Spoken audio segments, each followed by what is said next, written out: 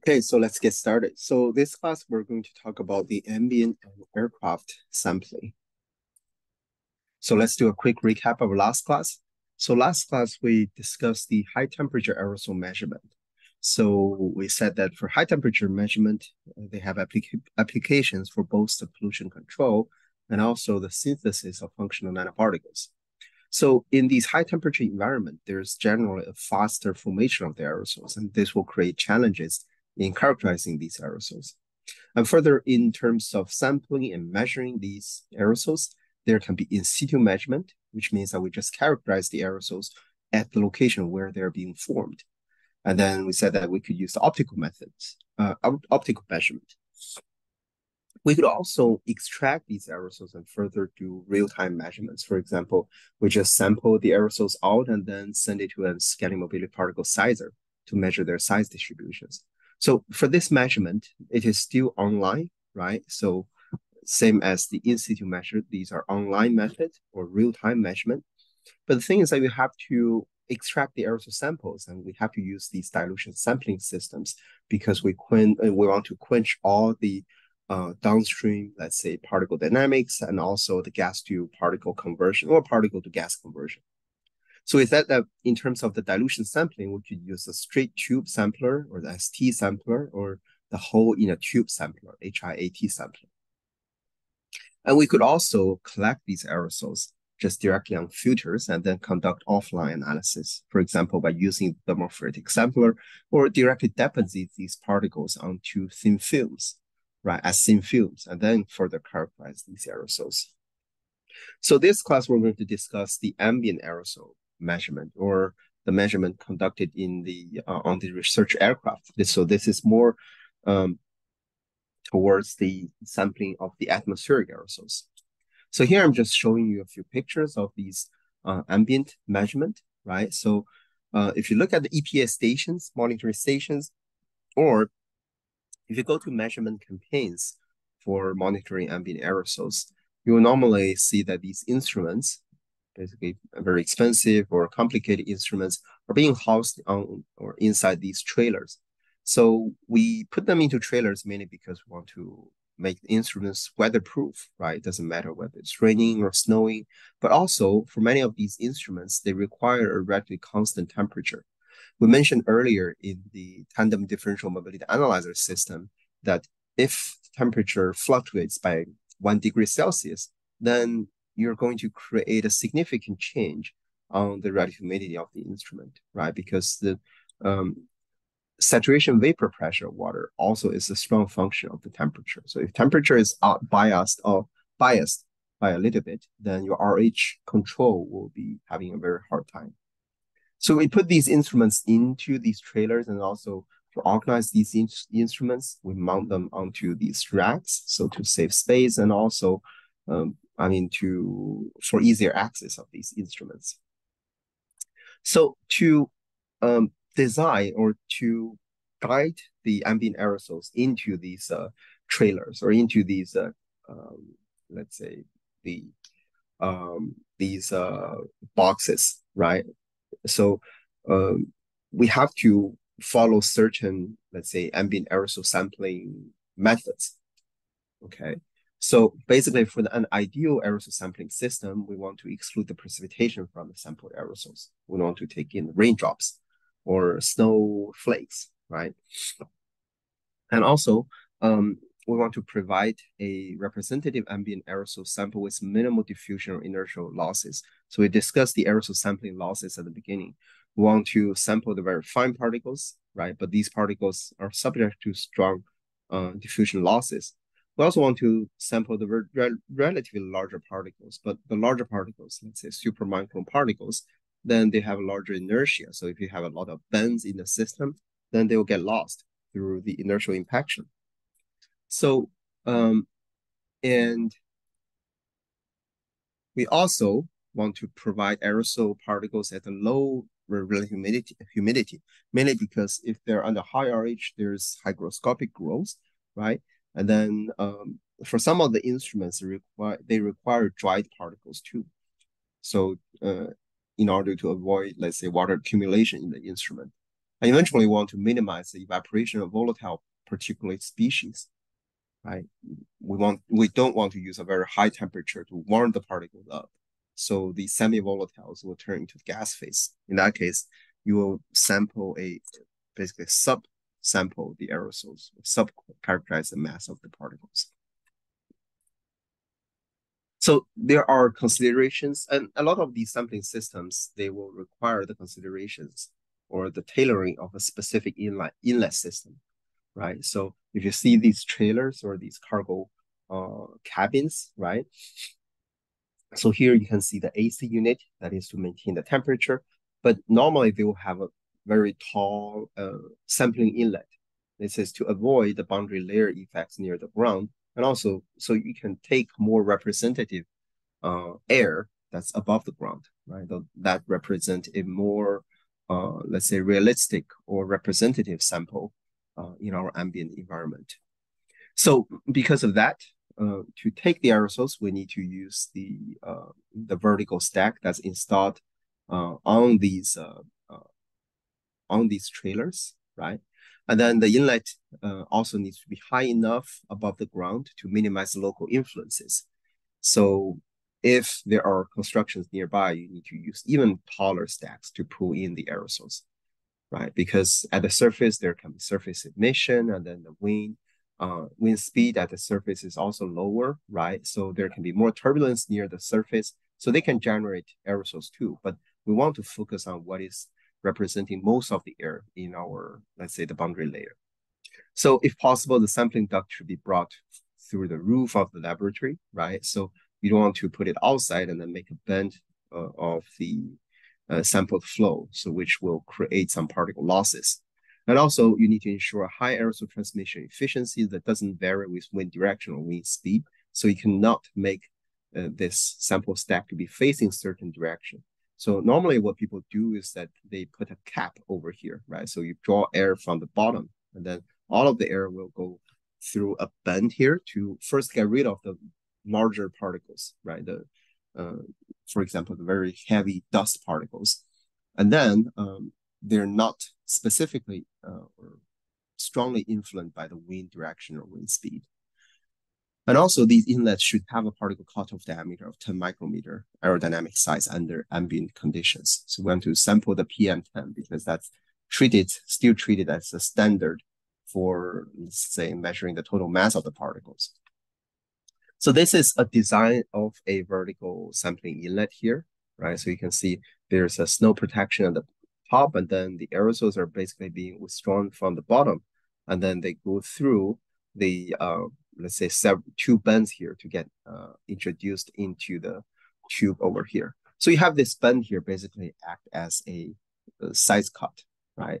And further, you need to make sure that the gap here is larger than the stopping distance of the particles that you want to sample. For example, if you want to sample particles of 2.5 micrometer, then you can find out what's the stopping distance, and this S needs to be higher than the stopping distance of 2.5 micrometer particles.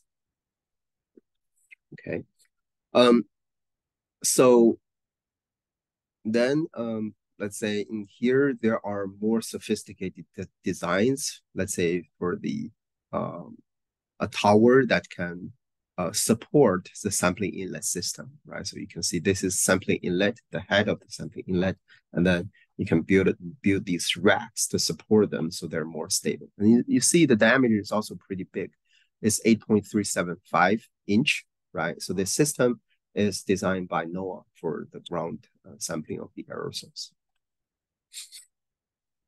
So after the particles are being sampled through these vertical stacks, and then further to distribute these particles into different instruments, then we need to put further considerations.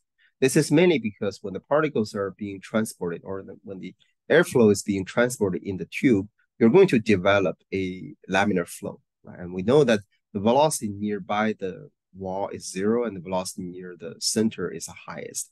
It's the same for the particle concentration.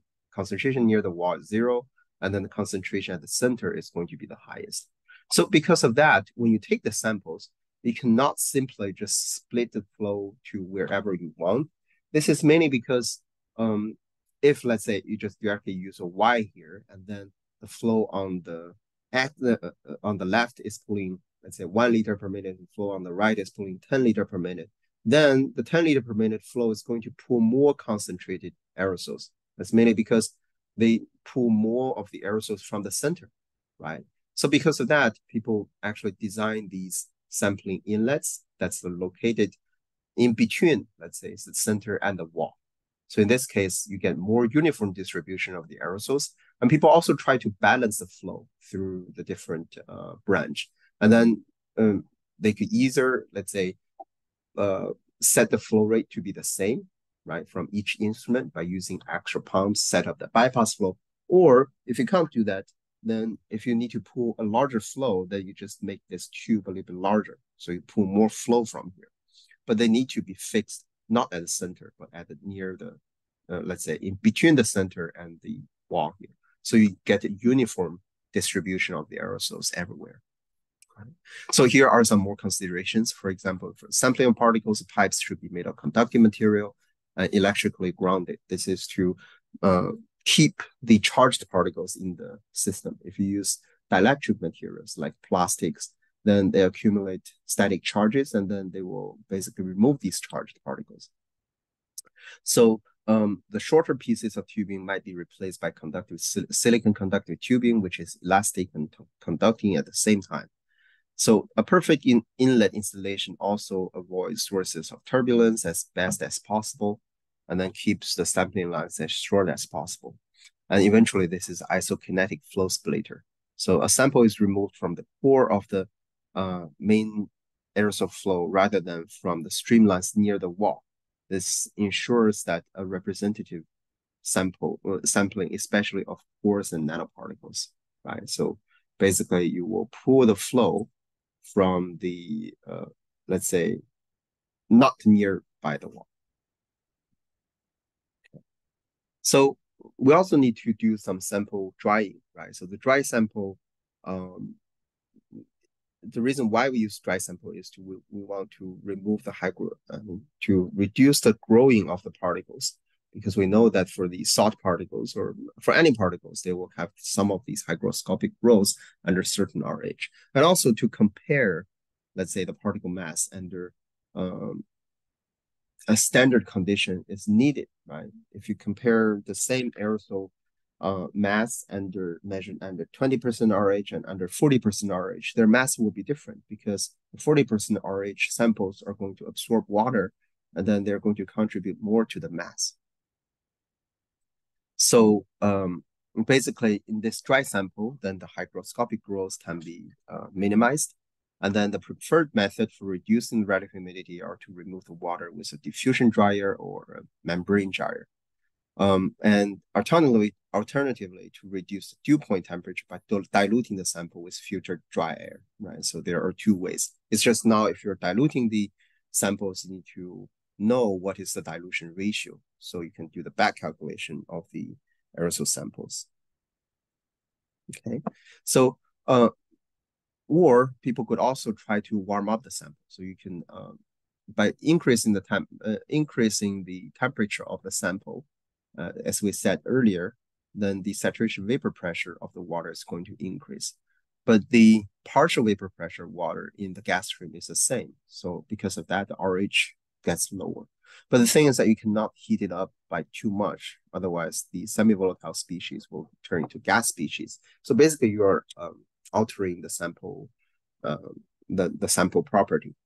So I would say right now, the most widely used method is still to use a diffusion dryer or the membrane dryer. The membrane dryer is also known as a Nafion dryer. So basically, you use the Nafion membrane to extract or provide water vapor through the membrane. Okay, so here I'm just going to show you a few pictures of the dryers. So this one is a diffusion dryer. So what you do is you can introduce the aerosol samples from one end to the other end, while at the same time, there are silicon beads inside this column here. So when the aerosols are being introduced, there's actually a porous film for the aerosols to go through, okay? So what happens is the water can diffuse through the porous film and then to get absorbed by these desiccants or silica gels, right? So right now, if the air is dry, then the silica gels will be blue. If the air is wet, right, after absorbing too much water, these gels will turn into pink or turn to, let's say, transparent. So under that situation, you have to heat up the gels again, and then to basically regenerate these gels. Okay, so this is a diffusion dryer. So diffusion dryer is very easy to operate. So you can easily put that into your lab system to dry up the aerosols. But the thing is that if we consider the long-term deployment of some instruments, let's say we want to put an SMPS system in the Amazon forest, right, to monitor the aerosol properties over a whole year, then we might meet a problem because for those long-term monitoring systems, we don't want to put a person there to continuously monitor the instrument because inside the Amazon forest, there's nothing much to do over there, right? So we want the system to be autonomous, right? It can run by itself. But for these diffusion dryers, as we said, when they get wet, they have to be regenerated, right? So under that situation, you have to send a person there to replace the diffusion dryer. And this is especially the case for the Amazon forest, or let's say in general in the forest, mainly because those are rainforests, right? So let's say the rainforests are going to be very humid, especially overnight. And generally in natural environments, let's say over grassland or forests, overnight, the RH will also get higher. So if the RH is high, it means that these diffusion dryers need to be replaced more frequently, right? So the system is not going to be autonomous by themselves. So under that situation, we need to use the membrane dryers. So here I'm showing you a few pictures of the naphthalene dryer or the membrane dryer. So the way it works is that the naphthalene dryer actually only has the pore size that only allow water vapor or water molecule to go through, right? If you consider water is H2O, right, molecular weight of 18. So its size is actually much smaller than the oxygen molecule or nitrogen molecule. So you could create this membrane that only allow water vapor to go through, but not the oxygen or nitrogen molecules to go through, right? So under this situation, so if you send in the aerosol sample here, and then the solid down here represents the naphthalene dryer, so separating the blue and the white, right? So this black line that's separating the blue color and white color of the membrane. Okay, so basically now if you just send in dry air, right? Dry air doesn't have any water vapor in there. So the water vapor in the sample here is going to diffuse the dry air, mainly because there's no water vapor, so they can go through. But a more easy way to do that is you can just set this volume here to be vacuum. So what you do is you connect these two ports directly to a vacuum pump, so that create a low pressure here. So as we said, the oxygen and nitrogen are not going to go through the membrane, right? So only water molecules can go through. If water molecules can go through, then it means that we can directly draw the water molecules out. And in this way, you dry the samples directly, right?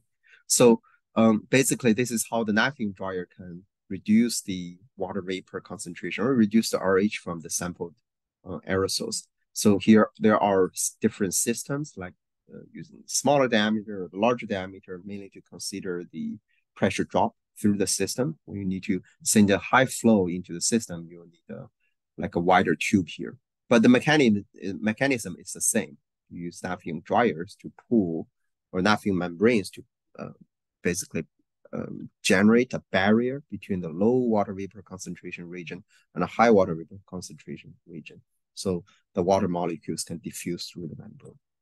So we mentioned that this membrane can actually reduce the RH, but we could also use it in the reverse way, that is to humidify the aerosols. So remember when we talk about the tandem differential mobility analyzer or the HTDMA, we have to humidify the aerosols to certain RH, let's say 80%, 85%, right? So to humidify the aerosol samples, we could just directly use the naphthalene membrane to introduce the water molecules in here. and then further control how much water vapor you provide to maintain the RH in the aerosol stream, right? So you can use that in both ways to provide the water vapor to the aerosol samples. So here are some pictures of the, let's say the dryer system, right? For example, the aerosols are being withdrawn from here, from this inverted funnel here, and then you see this has a bend here. Technically, you need to pull in the aerosols directly from the roof, right, to avoid this bend. But after the aerosols are inside, you see this vacuum dryer here, which removes the water vapor from the system, right? And this is another vacuum dryer. So it seems like there are two branches of vacuum dryers going into different instruments. So you also need to consider the local contamination from the ground sampling, right? So especially when you select a site to sample these ambient aerosols. So one example can be when I was in my postdoc study, I was in this campaign that's led by Jian Wang, which is who's my postdoc advisor. So this campaign was organized on one of the islands over the Azores. Okay, so if you check on maps, Azores is a chain of islands in the center of the Atlantic Ocean. So basically, the islands are very small, so we could sample representative marine aerosols that represents, let's say, the general aerosol property over the ocean. Because when we say that the human activity actually contribute a lot to the climate change, let's say the aerosols and clouds and climate, but the Earth overall is still 70%, right, covered by the ocean. So we have to understand overall how the ocean aerosols is behaving, right, to understand their cloud and climate impacts. So to set up this station, we need to consider these local contamination events.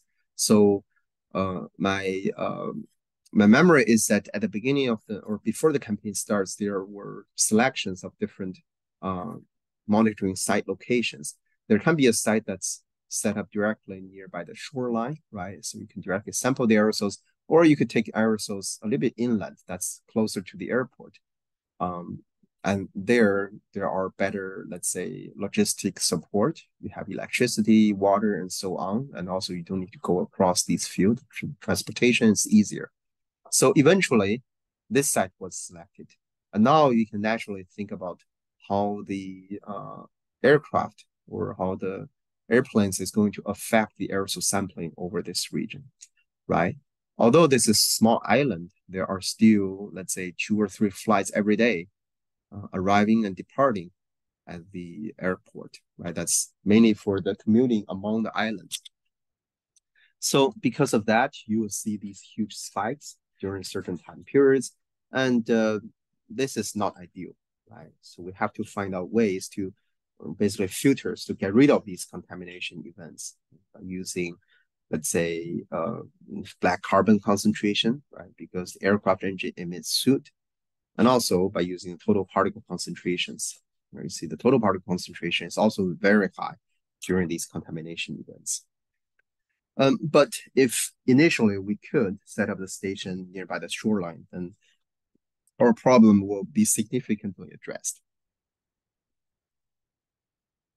So we have talked about these ground sampling of the aerosols. Now we'll start to talk about the aircraft sampling of the aerosols.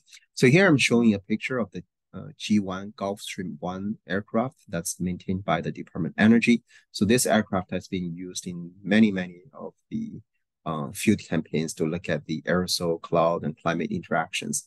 So this is a photo of the aircraft inside. So you can see these racks being mounted onto the floor. They have to be very stable. So the vibration of the aircraft and also the aircraft taking off, landing won't move the location of the aircraft, right? Because there are also passengers or scientists sitting on the aircraft. You don't want to get them hurt. Okay, so basically here this is so before each deployment, you have to make sure that the payload is balanced, right? So basically you have to distribute the weight of instruments, right? So it's not tilting towards one side of the aircraft. So we have to basically report all of the weight and then also the power draw of the instruments, right? So to at least make sure that the aircraft can successfully take off and land. Right? And then also these spacings are specifically designed that the interference from one another is reduced. I remember when we were deploying one of our or the fast integrated mobility spectrometer or the FIMS onto the NASA aircraft, they were planning to basically install a pump that's nearby our instrument. And the FIMS is using the imaging method to take a look at these particles going through the laser. And if the pump is generating a lot of vibration, then it's going to affect the image quality that's showing these particles, right? So we don't want that to happen. So eventually we did many tests or test flight to analyze our data and eventually found that, well, that's okay. It seems that the vibration impact is relatively small. But you will never know. So in these field campaigns, these instruments are also under, let's say, non-normal conditions, right? So let's say when the aircraft is a few kilometers above the ground, the ambient pressure is also lower, temperature is also lower. So these instruments are subject to non-normal conditions, and then some instruments may directly just get failure, right? So one example is that for some instruments like the cloud probe, when the temperature is really low outside, right? So there will be freezing or icing onto the instrument, and it just cannot provide any data anymore. Okay. So actually, the aircraft measurement of the atmospheric system has been dated back to very early in our human society, right? This is aircraft measurement. You know, before aircraft, we also have the balloon. People even use a balloon to go into the clouds and then to learn about meteorology. So this aircraft measurement showing here, this is 1949, right? People take pictures of the ice crystals that's being formed in our cloud systems. So then you may say, well, it seems that the aircraft measurement is very difficult. So why do we still do aircraft measurements, right? So it's complicated, right? A lot of safety protocols getting involved, and also the aircraft measurement also takes a lot of resources, right? Why do we still care about that? So the main reason we still want to use aircraft to do these measurements is we want to understand the atmospheric processes and then the impact of the aerosols on cloud systems. So the best location to do these measurements is at the cloud level. Okay, so our group recently had this study. It was accepted by the atmospheric chemistry and physics, which is showing that, I mean, this is the analysis of the aerosol size distribution over the Southern Great Plains, which is one of the main DOE observatories. So we were trying to look at the vertical distribution of aerosol size distributions. So the x-axis is the particle size, the y-axis the altitude, the color here represents the concentration. So you can see, well, at the surface, the concentration is always the highest. It's mainly because the surface is the emission source of the particles. But when you get to the cloud level, right, between 1 and 2 kilometers above the ground, you see the aerosols are very different compared to the surface. So what you measure and further calculated, let's say the cloud impact or the climate impact of the aerosols by using the data only from the ground is not necessarily the same compared to the results if you do the measurement near the cloud level. For example, this is showing you the spring season and summer season. So in the spring season, you also see a lot of new particle formation in the higher altitude, while compared to the ground, you don't see that much often. But for both of the cases, let's say the concentration in the cloud level is much lower. So during the ACNA campaign, we also did measurement over the open ocean, right? This is showing you the flight track. And there we observed that actually it is above the ground in the higher, or what we call the upper decoupled layer of the boundary layer, where you have a significant new particle formation event. This is showing you the concentration particle larger than 3 nanometer over the concentration particle larger than 10 nanometer. So the higher the ratio, the stronger the new particle formation. So you can see this new particle formation actually happens in the upper boundary layer instead of at the surface. And as a matter of fact, over the open ocean, people rarely see higher ratio of these two concentrations. So this made us think that new particle formation only happens or mostly happens in the upper boundary layer of the ocean, right? So because of that, you need to do, or you can only do aircraft measurement to find out this mechanism about where the particles are being formed. So here is also showing the size distribution. You can see the higher atmosphere have higher concentration of these particles below 10 nanometers as compared to the surface. So in terms of the aircraft measurement of the aerosols, so similar to the ground sampling, we also need to consider how the sampling might perturb the or might interfere with the aerosol measurement. And one important factor to consider is the boundary layer development nearby the aircraft, right? So here, this is showing you how the velocity is changing as a function of the distance from the nose of the aircraft to the, let's say, the distance from the sampling location to the nose of the aircraft. So basically, if this is 0, then the downstream, the distance is increasing, right? So you can see at the nose, the velocity of the air is much lower, and then this velocity gradually increases compared to the frame stream velocity. So clearly there's a boundary layer being developed nearby the aircraft. And we want to sample the aerosols in this region because here there is a change of the velocity. So it's going to affect the inertia and how the particles move in this region, right? So basically, that's why when people conduct these measurements, they use an approximate guideline that one can use 1/60 of the distance from the aircraft nose to the point of measurement.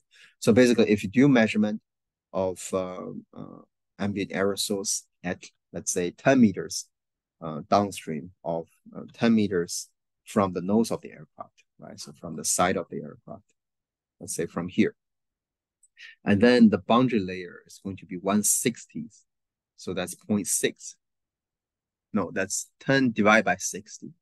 So that's around 0.13 meters. So your sampling probe needs to be 0.13 meters away from the surface of the aircraft. So in this way, you will get more representative sample of the aerosols.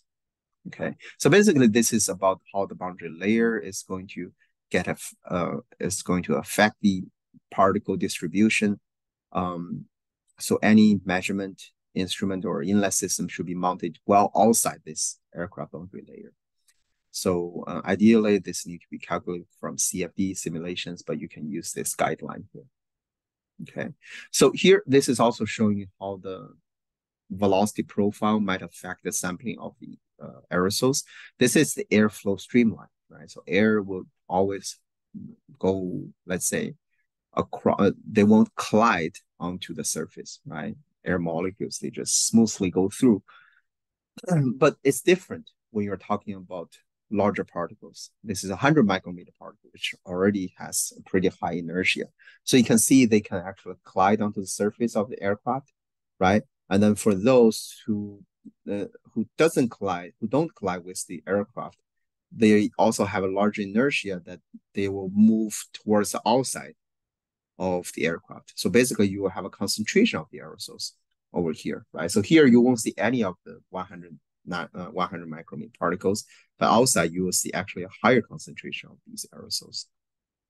So you might get an over sampling or enhancement of the particle sampling. Okay. We also need to consider how the pressure and temperature is changing when we're doing the aircraft measurement, because now the speed of the aircraft is pretty high. So in general, for example, the Jian aircraft moves with a speed of around 100 meters per second. So the Mach number is already around 0.3. So you can see the temperature is actually going to be higher because of this compressive heating. So if you have a higher temperature, then you're going to evaporate some of these volatile species. So people also need to consider how the exhaust might influence the sampling of the aerosols. So you see, this is the DC-8 research aircraft that's managed by NASA, right? It happens to be that here they have the exhaust port, maybe it's from the cabin air, right, for balancing the pressure. But then you see these sampling probes are going to sample the air directly from there, right? So because of that, you want to install the sampler over here to avoid the sampling of the exhaust. Otherwise, you're just taking in the cabin air, not the ambient air. Right? You have this streamline here mainly because of the wing that's located here, right? The wing is going to lift up the air that's on top of it. So basically for these aircraft inlets, due to the loss process, not all of the particles are being sampled representatively to the inlet and transported efficiently to the measurement device. So the inlet efficiency is also a strong function of the particle size, and then therefore the inlets can even be used to prevent particles or droplets from entering the systems. We'll talk about how we can design these inlets. So even for the state-of-art inlets, sampling bias or artifacts may still occur, and every inlet user should be aware of these problems. So, for example, this is one inlet that people can use to sample the aerosols. So it's called the solid diffuser type inlet, SDI. So basically for the diffuser, it's going to create this expansion region to slow down the velocity of the particles, right? If you slow that down, or the airstream, if you slow that down, then you can get more representative sample of the air from here. Anomaly for the diffuser inlet, they also have a shroud in front of it. So in this way, when the aircraft is having an angle of attack, right? It's not when it's not horizontally flying, then it can act as a buffer to basically provide this horizontal flow that's facing the diffuser, so you don't lose the particles. Say if you don't have this shroud, then you actually lose particles due to the direct impaction. So there are some extra words. Feel free to go through them after the class. So there's also another type called the isokinetic diffuser type inlet. So the isokinetic sampling we mentioned earlier in our class basically means that the sampling velocity is going to be the same as the air velocity that's in the ambient, right? So we mentioned that if the velocity is not matching, right, you actually lose many of these larger particles because they have stronger inertia. So you also have the low turbulent inlet, so which are designed to reduce the turbulence in the sampling inlet. So there is this counterflow virtual impactor inlet, right? So we mentioned some inlet can be designed to specifically remove some particles. So this inlet is actually to specifically remove the small particles, but sample the cloud droplet particles. So the way it functions is that, well, if you want to collect the larger particles, then you know that they have a larger inertia. So what it means is that you don't even need to pull flow through the inlet. You can just let the inlet to be going against, let's say, a large velocity. For example, we assume this is 100 meters. While at the same time, you can supply flow that push the air outside. So by pushing it outside, then you remove the small particles because the air is bringing in the smaller particles, meaning because they have smaller inertia. But the larger particles, they're less influenced by the air velocity, right? Like cloud droplets, they can still go in through this inlet here. And after they're dried up, then they can get sampled, right? So this is to analyze the properties of the cloud droplet, and you can even collect the cloud droplet liquid for further chemical analysis. So apart from these, let's say ex situ sampling, right, ex situ analysis, there can also be in situ sampling. So for these cloud sampling systems, they just directly analyze the cloud droplets or aerosols outside the aircraft. So they use laser and basically apply the light scattering properties, light scattering principles to analyze their size, number, concentration. You can even take pictures of these particles if their size is already large enough, right? So to look at ice crystals or the shape of these cloud droplets or ice crystals. But the one issue associated with these probes that's outside the aircraft is there may be ice particle bouncing, right? And also the cloud droplet shattering, right? So if this happens, you're going to generate smaller particles and then they can get imaged by the laser, the optical system. So for example, here it's showing you some of these smaller sections, right? These are the shattered cloud droplets or ice crystals. And it's the same for the rain droplets, right? So you see these secondary droplets being emitted from the top of these probes here. So one way to identify these scattering event is to actually analyze the velocity of these droplets or this arrival time, right? So the secondary particles are going to, let's say, when they hit onto this probe here, their velocity will drop to 0, right? So, or at least the same velocity as the aircraft. So when they go through this optical region, their velocity is going to be significantly lower compared to the ambient cloud droplets that's going through, right? So in this way, you can separate the arrival time for these particles, right? And further analyze the particles that have a smaller arrival time, which have a faster velocity. So you could also improve the design for these probes, right? Instead of using this round-shaped head here, you can use a very sharp head and then only analyze the aerosols in between, right? So in this case, the shattering of the cloud droplets or ice crystals are going to be much more reduced because even if they collide onto the surface here, they're not being analyzed on the outside, but instead they have to get analyzed from the inside. And you can see the difference. You can have the standard tips and the modified tips. So you see the modified tips will have much cleaner spectrum or images of these cloud droplets or ice crystals, right? So with modified probe tips, you have cleaner pictures. You can still have a few shattered particles, but the overall is greatly improved. So I think we're getting to the end of this class here. So now I just want to introduce the UAV measurement.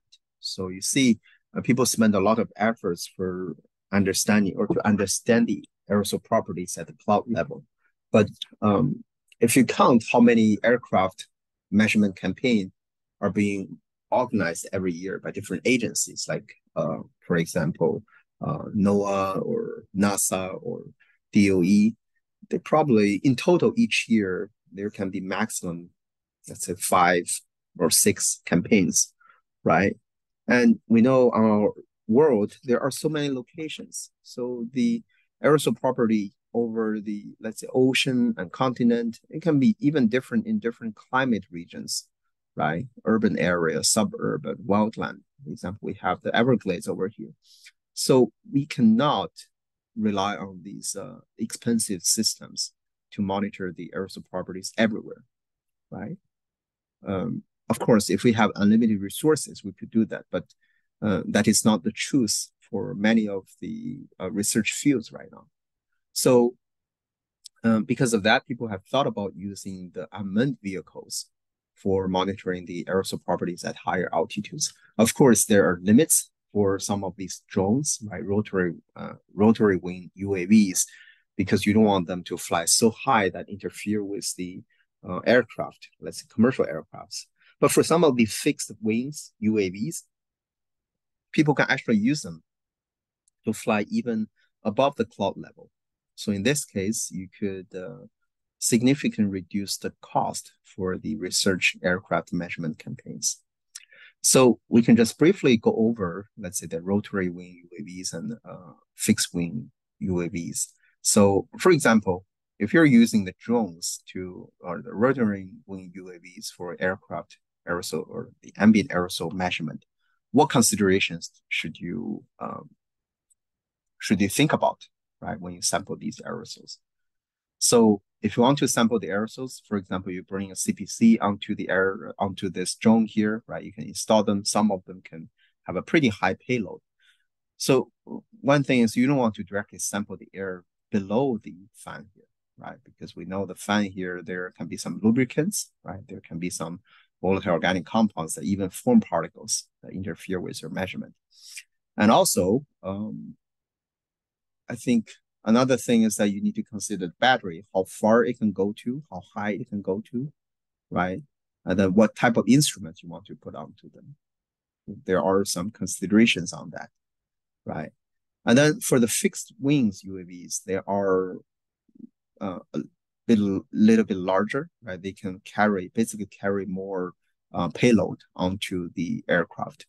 So here I'm just showing you a few pictures. Actually, this is a new Arctic Shark system that's managed by the Department of Energy. They have already assembled this system, done a few test flights. So this year or this coming up year, they're going to deploy these UAV systems for more sophisticated campaign systems, right? So for this UAV, you see it's still much smaller than the commercialized aircraft. You definitely can't sit into this UAV here. And then they can also get installed with these fancy cloud droplets, cloud probes, and aerosol sampling probe that's directly in front of the UAV. So you don't need to worry about the boundary layer or anything. But still, this is a UAV, and you can't put all of those fancy big instruments inside the cabin, right? So that's why for the current design of the DOE UAV system, or what they call UAS system, people still have to choose what type of measurement they want. They can either choose the aerosol physiochemical properties, which include the CPCs, or let's say cloud droplet measurement, size distributions, or let's say this is optical size, right? And then they can collect the particles based on filtration, right? The filter sampler, or they can just focus on the aerosol size distribution that has mobility size distribution down to 10 nanometer, and then some other measurement systems. Okay. So currently, this is again showing you the DOE UAV system. They are using that or starting to use them for some aircraft or ambient cloud level, ambient aerosol measurement. But we could also always go back to the traditional method, right? To use the balloon systems, the tethered balloon systems. So actually, multiple agencies also have these systems, so they can tie their instrument at the bottom of these tethered balloon, right? And then to take the samples, but they're tethered, which means that they're, in terms of their height, they cannot be at a very high altitude. And also, there's a limit for the, again, for the payload of the instruments. Okay. So actually, our college, so Dr. Dano Bertrand is actually maintaining several of these, or he owns several of these tethered balloon systems. So our plan is that to deploy some instruments onto these balloon for just probing the vertical distribution of aerosols or trace gases over the Miami area. So in this case, we can also get some vertical distribution of the air properties. Okay. So that's it for this class. Feel free to let me know if you have any questions.